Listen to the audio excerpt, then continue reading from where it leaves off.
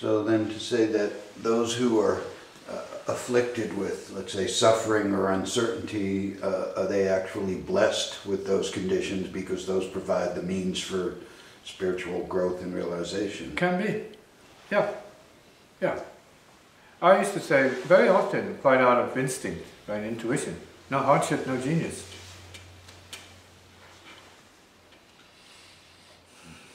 No fire, no realization. Just words. So you have to welcome what it is, your difficulties and your trials. You have to welcome those steps along the path. Not as an end in itself. It's not suffering to be suffering. It's suffering to be working and transforming into something of great service to other peeps. So we have to understand we have to get beyond our blood. Right? You were born to experience limitation and bondage. Born into bondage to be bonded, see, with others. And then to awaken beyond that, to recognize that the beginning, the starting with a few beings is key stepping stone to all beings. And how do you realize that?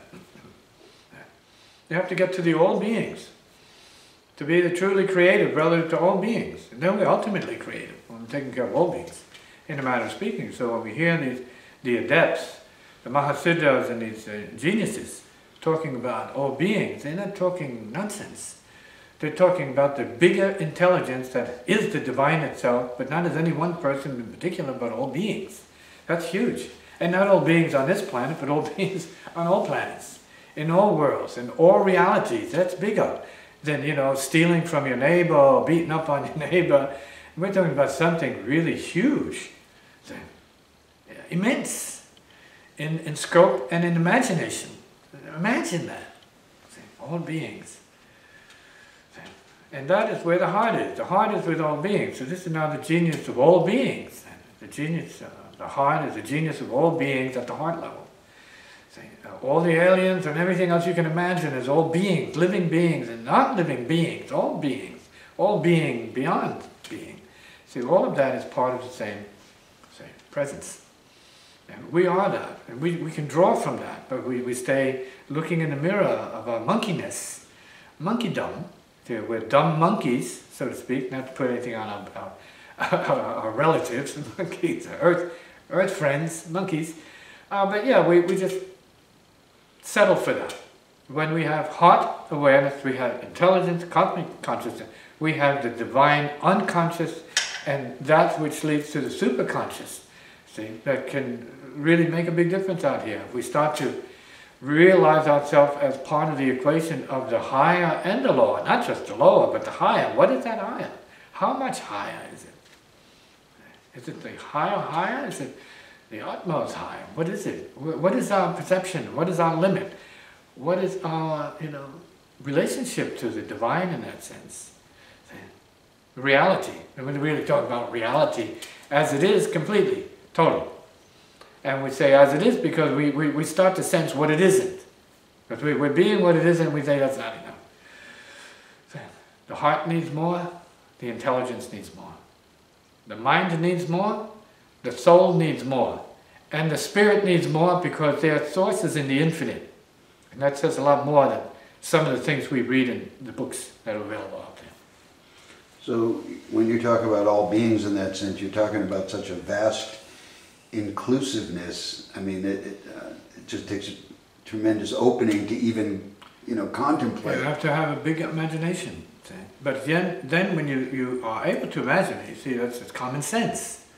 See, from that level, it's common sense. See? We're talking about cosmic common sense, or what I have called radical native common sense. Radical common sense. It seems in a way beyond conventional human to think of the vastness of such inclusiveness. Yeah, but then it's not a thinking. So you have to get beyond that. So you're saying thinking, you start for 1 second, you think it, but then you have to know it. It's not a thought, it's such. Thought disappears instantly into what? A knowingness of it, a feeling, then into knowingness. That's the process.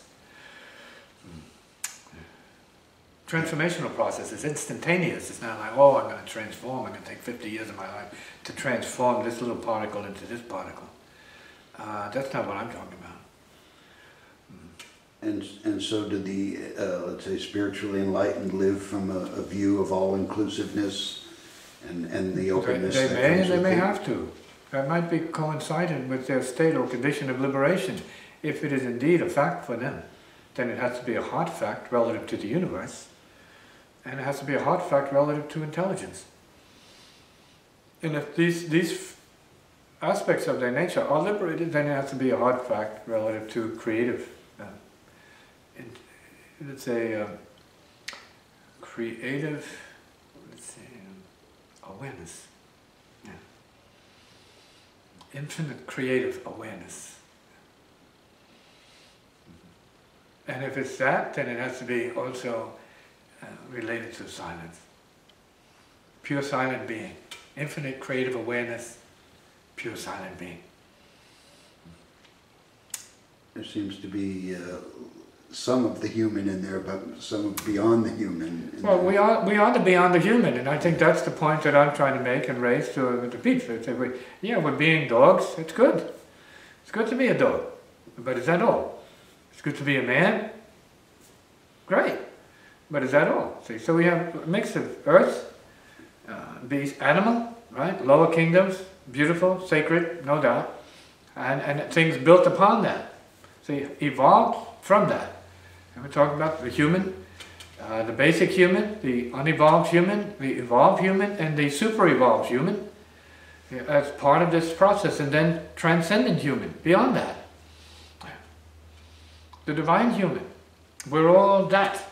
But what are we willing to be, and what are we willing to sacrifice in order to be it, and be the reality of that? Yeah, good question.